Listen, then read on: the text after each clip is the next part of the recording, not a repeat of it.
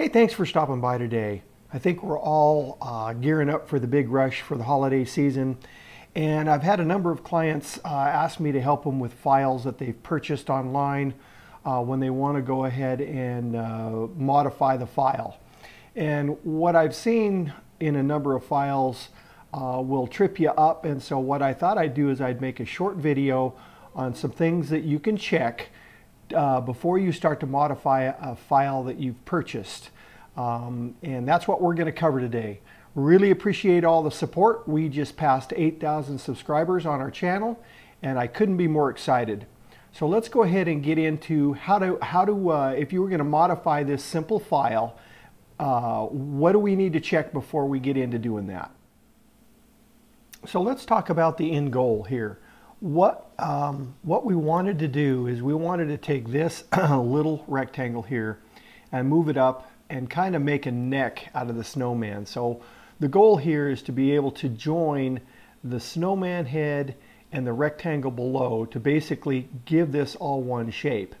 And if you just try to do this initially and you come in here and you select these two shapes and you go to the weld tool, you will notice that the snowman head completely disappears. And so that's a clear indication that there's probably something not quite right for LightBurn to do that Boolean function. And so what I'm going to show you today is things to check if you're getting into these problems.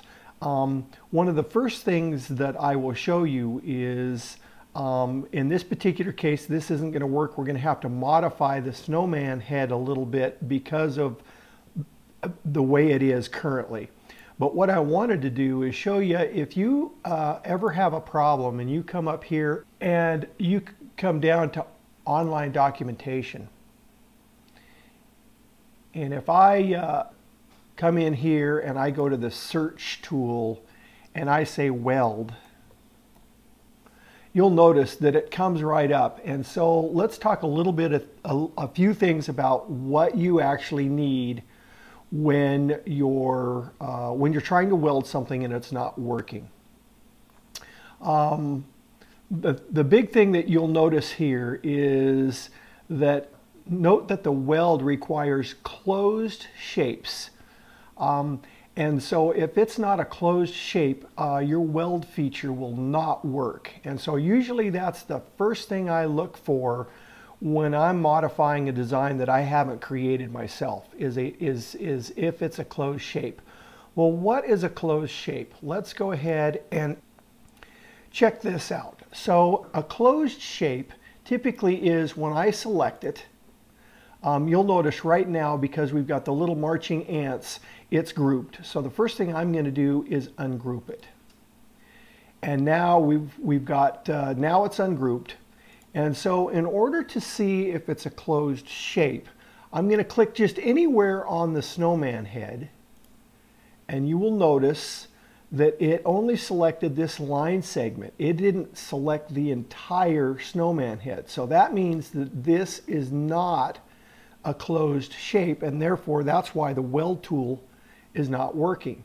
These are all individual line segments.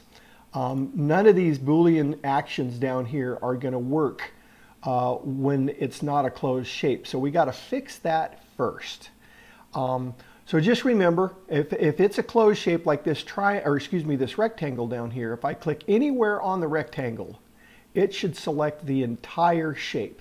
And that way you know it's a closed shape. If there's any part of this shape that's not lit up, it means that it's an open shape and it won't work for fill, it won't work for your Boolean functions, and so you've got to kind of determine that first.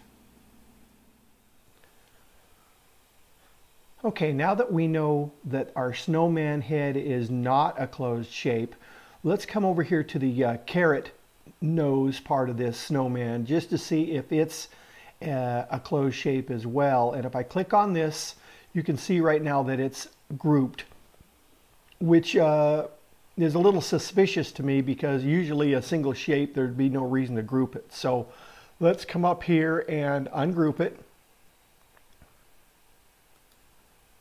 And now it's ungrouped, and if I click on any part of this carrot nose, you're going to notice that it too is just 3 line segments. So if I wanted to do anything with this,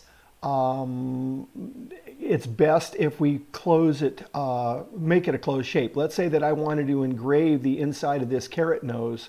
You're not going to be able to do that because this is not a closed shape. So we've got some work to do on the snowman's head and the carrot nose. And so the quickest way to do this, I would highly recommend you study some node editing. That's typically the quickest way to do this. And so what I'm going to do is I'm going to go ahead and I'm going to highlight the snowman head. And I'm going to come in here to the node editing tool. And I'm going to come up here, and the first thing that I'm going to be looking for is, you can see right here that I have an end here and an end here. And that's one of the reasons why it's not working. So I need to take this node and snap it to that node. And you got to basically tie all your nodes together. If they're overlapping and they're not actually end to end, see, you got a node end here, a node end here. So if I select this node here, I've got to bring it back to this node here. Sometimes you got to really zoom in, and it should snap to the end. Okay, then let's go ahead and follow this around. You can see that it looked initially like it was connected, but it's not connected from end to end. So we got to take this and snap it to that end. Now you might have to modify the way this looks a little bit. If for some reason we wanted to straighten that up, we could always just move it. That's where you can kind of make it your own. But same thing here. You'll notice that these node ends or these line ends are not connected, and that's what's giving you a problem when you try to use the Boolean function. Down here it looks like all the rest of these are connected. So let's go ahead and now go back to our select tool, and if I select anywhere on the head, now you can see it selects the entire snowman head, and that makes this a closed shape. Now we should be able to go ahead and use our Boolean function to go ahead and weld these 2 shapes together. But before we do that, let's go ahead and fix our the carrot nose. So I'm going to go ahead and select, actually I'm going to select the entire carrot. I'm going to come over here to node editing, and let's see what's going on here. As you can see, one line segment doesn't touch the other line segment. Okay. Same here. They've got to all touch. If you snap it into edit, or excuse me, to node edit mode, and you move these nodes so they all touch, they will automatically snap together. Now let's see what's going on down here. You can see that this is not connected, so we need to bring this out to there.